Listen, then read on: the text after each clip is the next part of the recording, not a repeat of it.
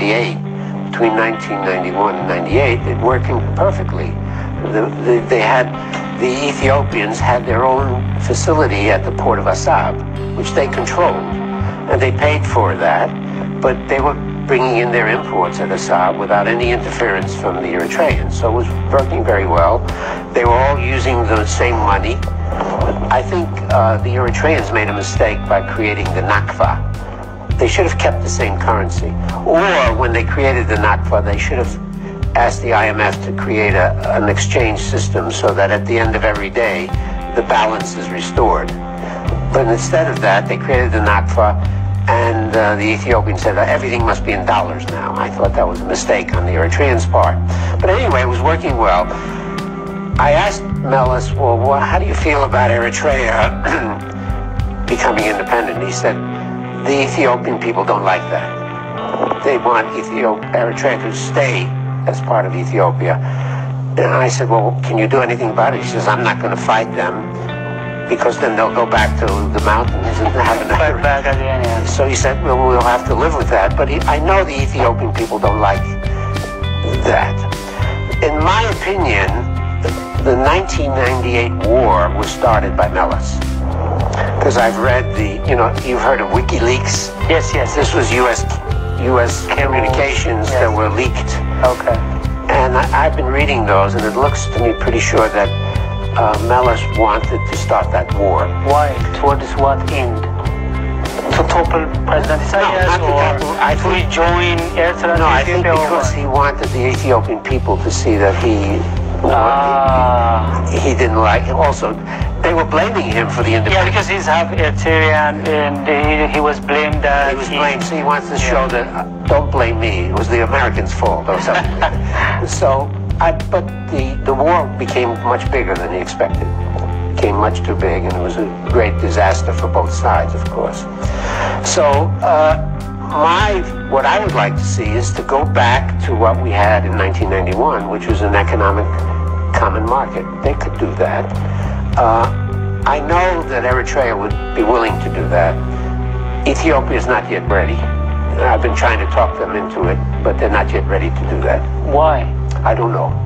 They want war because if the two people negotiate, the two governments negotiate, I think they will find a common ground that provides peace, security, and also some common destiny in terms of having common market, access to the sea, and even influencing, the region towards becoming it peaceful, prosperous, and so on. They could have done great things together in the region in Africa. Yeah, well, you asked me why. I don't know.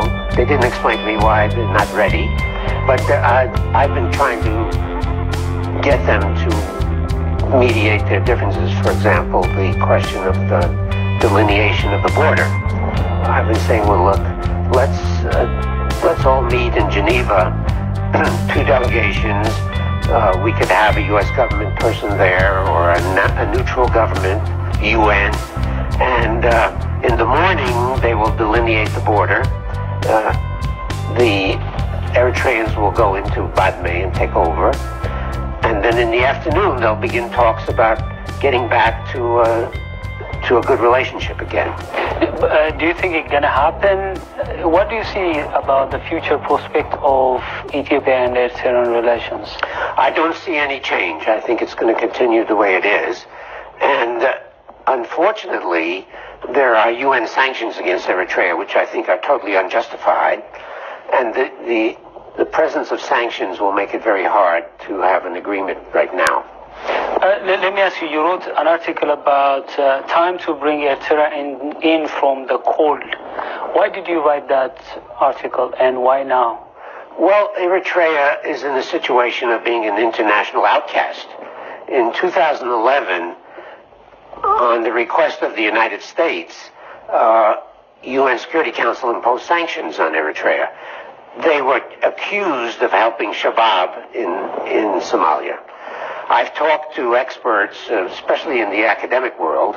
I don't have any inside information anymore. And they say, well, we've seen possibility that they were transferring money to the Shabab. But for the last 2 or 3 years, there's absolutely no evidence that they're involved with Shabab. Zero evidence. And in October 2014, 14 of the 15 members of the Security Council voted to lift sanctions. There was only one country that refused, the United States, and they have a veto. So the United States has something against Eritrea.